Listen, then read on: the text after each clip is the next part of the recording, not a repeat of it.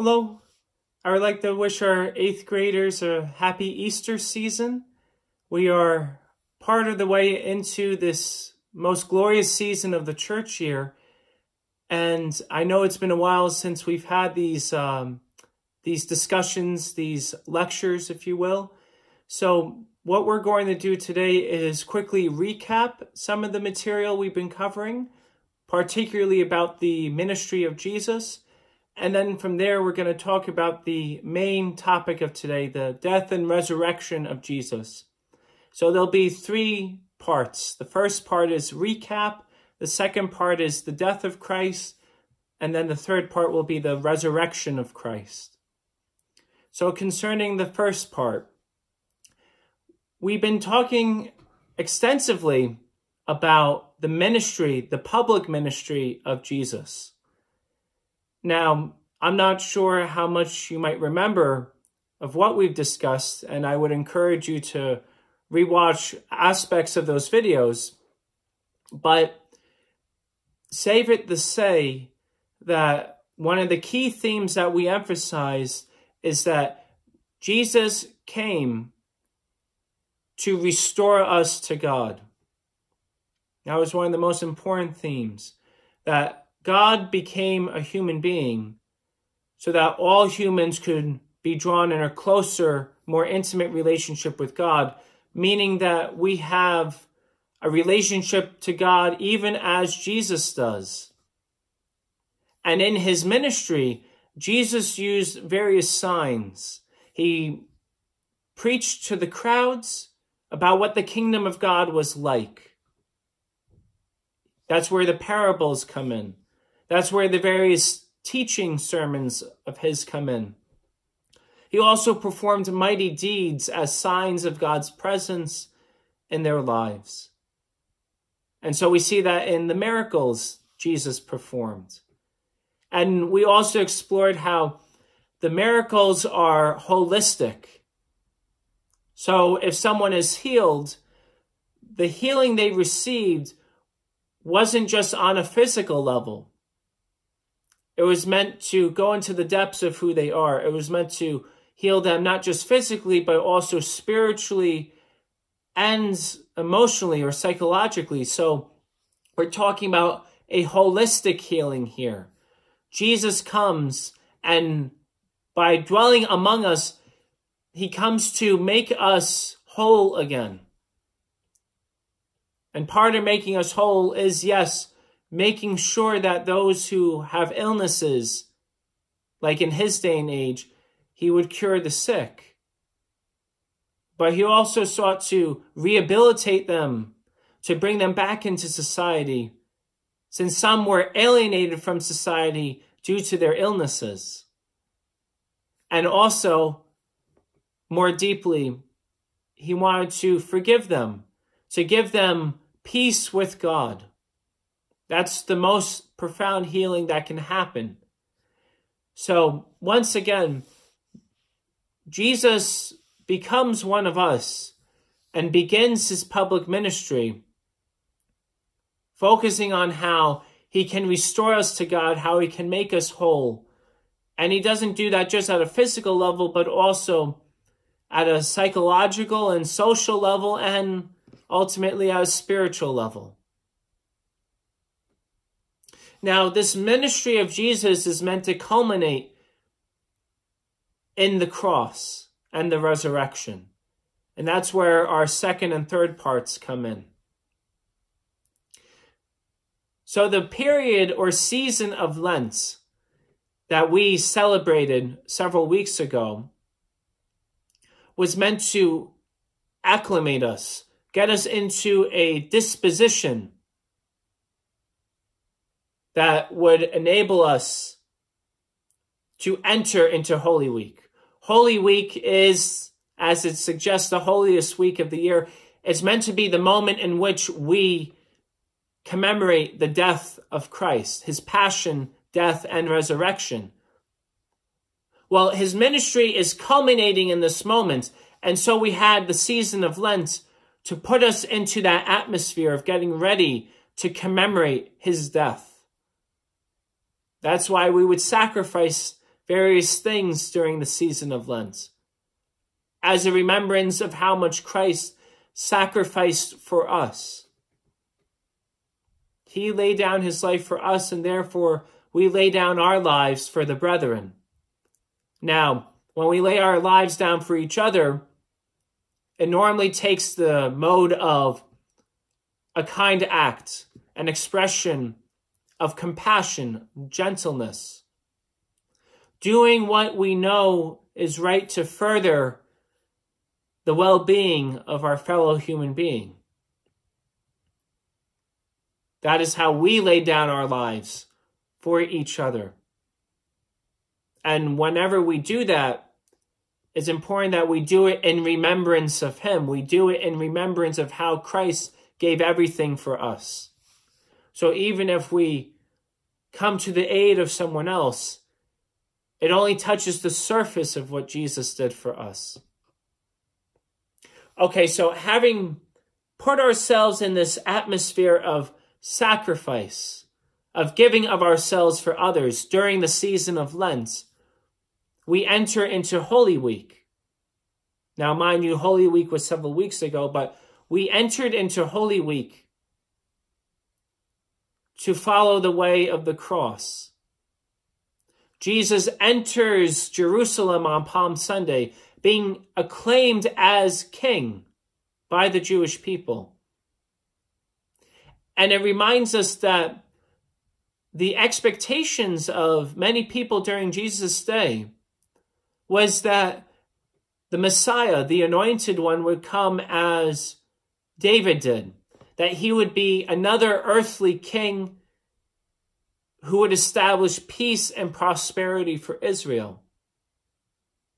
Now, Jesus does arrive as king, but as he would say to Pontius Pilate later on in Holy Week, my kingdom is not of this world.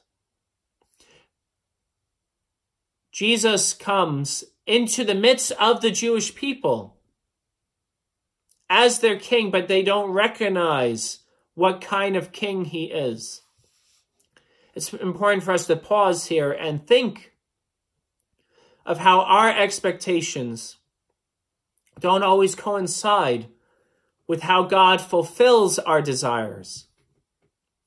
See, Jesus recognized that if he's going to truly be their king, he has to reach into the depths of the human heart. It's one thing to reign on a starry throne and impose decrees upon people, but that won't inspire awe, that won't inspire genuine love. If one wants to inspire genuine love in the heart of another person and yet be their ruler, you have to come among them as one who serves. And that's exactly what Jesus said, that he lived among the people of Israel, not to be served, but to serve, and to give his life as a ransom for many. That's what's happening during Holy Week. He enters the city as a king, but they don't recognize what kind of king he is. And when they finally catch wind of what is happening, that Jesus is actually exceeding their expectations, but from their vantage point, Jesus is not fulfilling their expectations. It was a zero-sum game for them. Either an earthly king or no king at all. Whereas Jesus is exceeding their expectations. He is going to be the king of all things. Not just in an earthly sense, but he will reign over all creation. Reign until eternity. Reign to forgive us. Reign to offer us nourishments. He is the bread of life. He offers us nourishment forever. So, objectively speaking, he exceeds their expectations. But because they pigeonholed, they put God in a box, since Jesus was not merely an earthly king for them, he was nothing. It was as if he was a false claimant to be the Messiah. And as such, because he stood as a threat to the religious leaders of his day, because any mention of kingship was disturbing to the Romans, and ultimately because he did not meet the expectations of the crowd, even though, like I said, objectively he exceeded them, they did not recognize that. For all these reasons, he was crucified.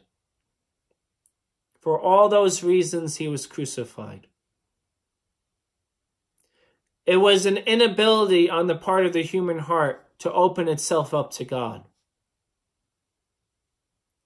So, the core of this second part that I'm expressing here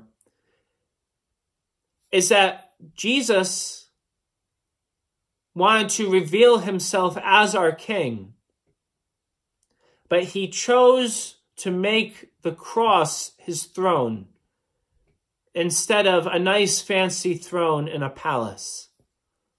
He made the cross his throne. That was the means by which he ruled or presided over Israel. He chose to be the king and center of the hearts of all those who would follow after him. He chose to be the king of every aspect of our life, not just purely political rule. And the cross is the moment in which he expresses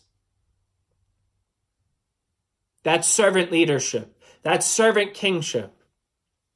And it's in that moment that he gives everything for us, that he's able to bring about atonement. Atonement means to cancel out our sinfulness. He truly destroys our sins because the guilt of them weighed upon his shoulders. And in dying upon the cross, he took the guilt, the sin debt, if you will, and he brought it down to the depths of hell.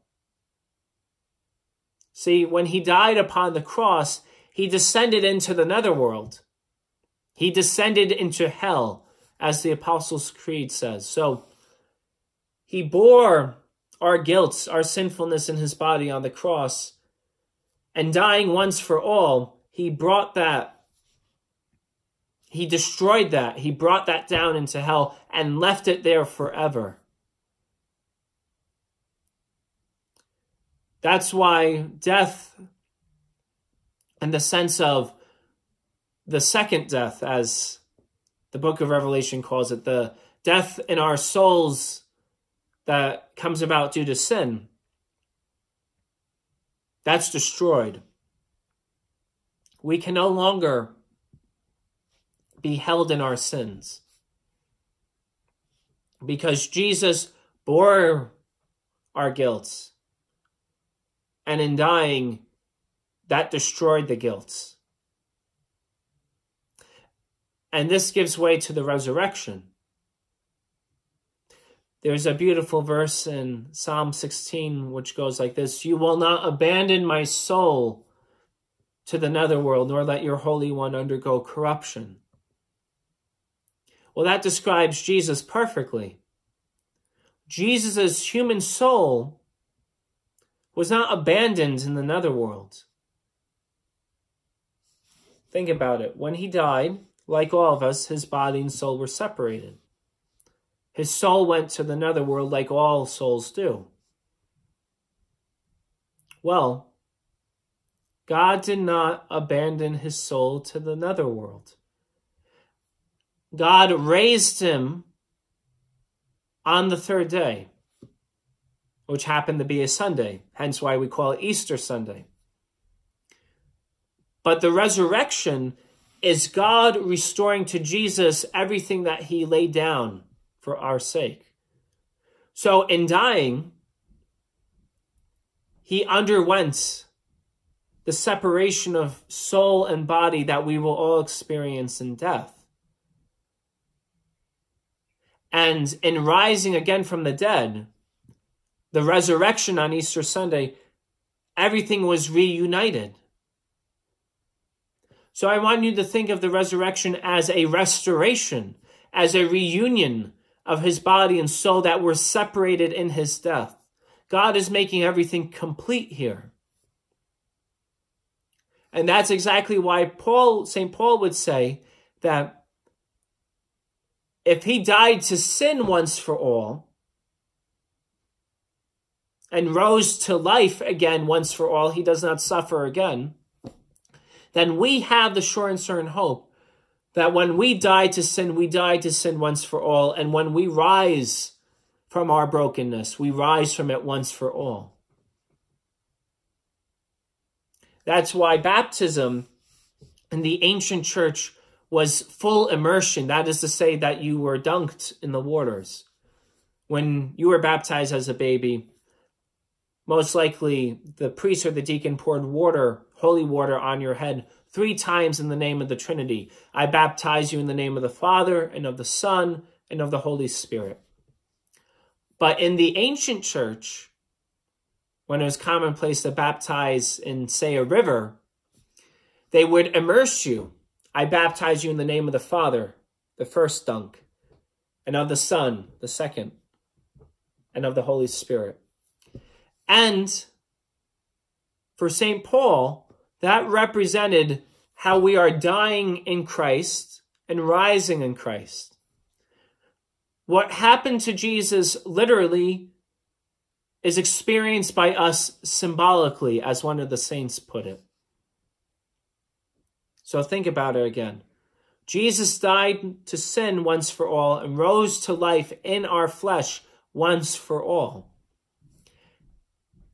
And we experience that event in our baptism.